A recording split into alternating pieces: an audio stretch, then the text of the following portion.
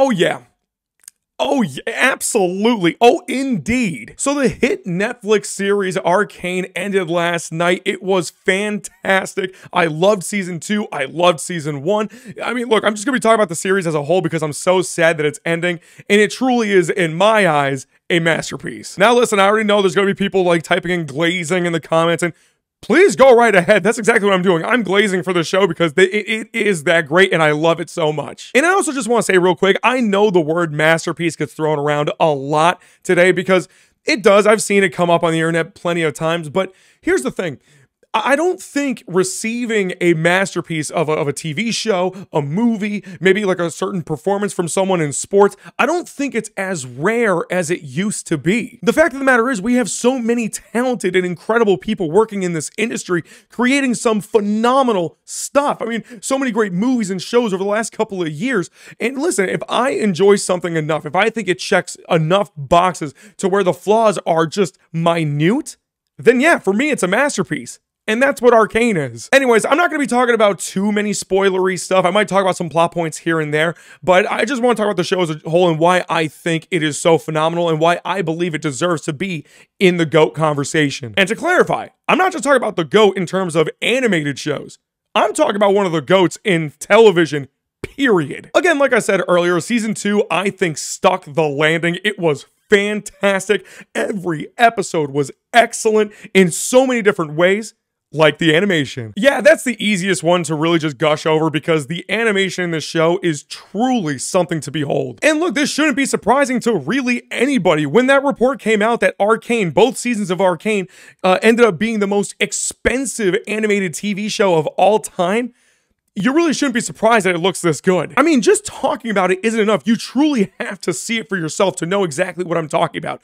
I mean, you have the main style that you know, about like maybe 70-80% of the show is. It looks great. It looks awesome. It's got CG. It's kind of got this weird, like sort of a not Spider-Verse-esque sort of look, but it just has a really unique look. I'll say that. But then you get the rest. You get all of these different sequences with different animation styles. You get like this watercolor animation, sort of like this airbrush looking sort of style. You get some hand-drawn moments in there as well, and every single style looks impeccable. It's kind of like the Spider-Verse series where you can just take one frame from either of those movies and it just looks gorgeous. That's Arcane. So yeah, not surprising to literally anybody. The animation is something unbelievable. It's some of the best animated stuff that you will ever see. Period. But I have to talk about the characters. I have to talk about the writing. I mean, it is just next level storytelling here. In just 2 seasons, where episodes range somewhere around like 40 to 50 minutes each, you get so much characterization with a lot of these characters, not just the main cast, but you get some of the smaller characters too. You understand some backstory. You understand where they're coming from. There's enough time and attention put into all of these characters to where you genuinely care about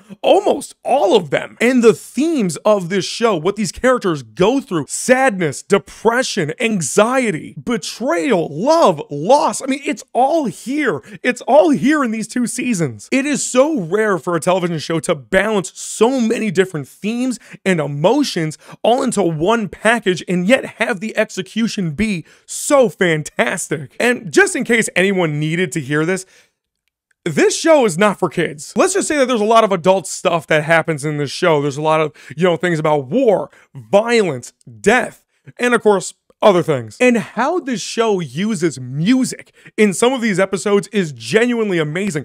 There are some sequences where like maybe there's a big action sequence going on and the music fits perfectly with what you're seeing with the animation going on. And then there are certain moments with like some montages where the music fits beautifully. Whoever had to pick the soundtrack for all of the music and songs that were in these episodes, kudos to you. You picked some perfect songs. As a whole, I would say that the backbone of Arcane, the show, is really between the relationship of Vi and Jinx, aka Powder. They're sisters that grew apart. You see in season 1 why, and then they kind of reconcile a little bit here in season 2. Now, how they reconcile is just gorgeous. It's a beautiful, beautiful moment. A couple of beautiful moments as far as I'm concerned. And my God, some of the questions that this show brings up about morality and your place in the world and the choices that we have and how we can shape our lives, how it's presented with the Arcane itself, the Arcane being like this mystical thing that I don't even fully understand what the Arcane is, to be honest with you.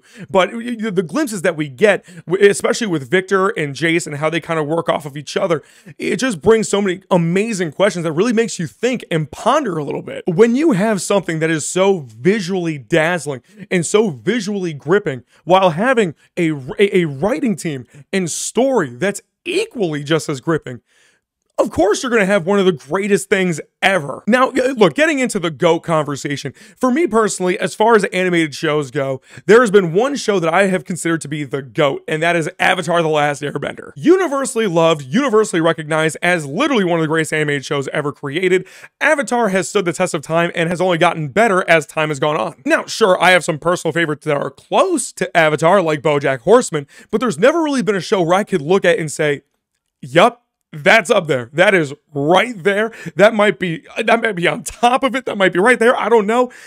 And that's Arcane. Arcane is there for me now. I know I haven't really gotten into any specifics about the season itself, but it's because I don't really want to spoil anything here. I want you to see, you have to see it for yourself and experience it as blindly as possible, because I think then that's what you're going to get the most out of it. I hope that this show gets a physical release of some kind, whether it's 4K, DVD, Blu-ray, whatever it is. I hope that it has a physical release so I can buy it and hold on to it forever. I love this show as much as I love something like Dragon Ball Z, the Dragon Ball franchise. And that franchise is very near and dear to my heart. Arcane is just special, man. It was a special show. I'm sad that it's ended, but man, I loved every single episode. Please let me know what you thought about the show in the comments below. And until next time, peace.